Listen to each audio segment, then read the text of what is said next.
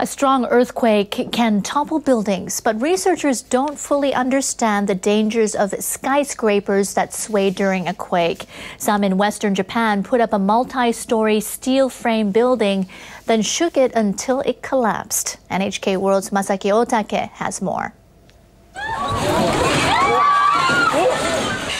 The Great East Japan earthquake of March 11, 2011, caused tall buildings in Tokyo, 390 kilometers from the epicenter, to sway back and forth. They moved so much that people inside them were unable to stand.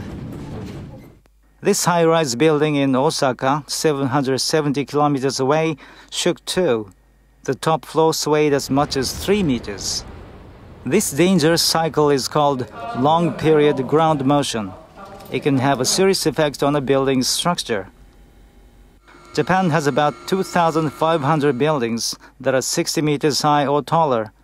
No one knows exactly how well they can withstand major quakes and how they may crumble under pressure.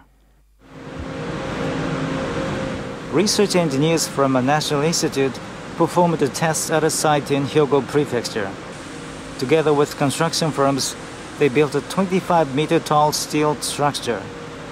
The scale model is of a building 20 stories and 75 meters high. The testers put the building through the range of motion that's expected in Tokyo or Osaka when an expected magnitude 9 quake strikes the Nankai Trough in the Pacific Ocean. The movement is about twice as intense as authorities estimated when they set Japan's quake resistance standards.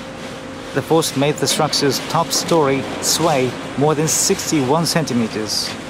That translates to 180 centimeters in a 75-meter skyscraper. But the building did not collapse, although pillars and beams on its mid-floors were severely distorted. The researchers then turned up the swaying. An intensity 4 times stronger than expected under Japanese standards produced extreme twisting in the lower floors, causing the structure to fail. We were able to collect important data, as we could actually see the whole process through to the collapse of the building. The researchers say they'll use the test results to study ways to strengthen walls and ceilings. They also plan to develop technology to quickly check building safety. Masaki Otake, NHK World.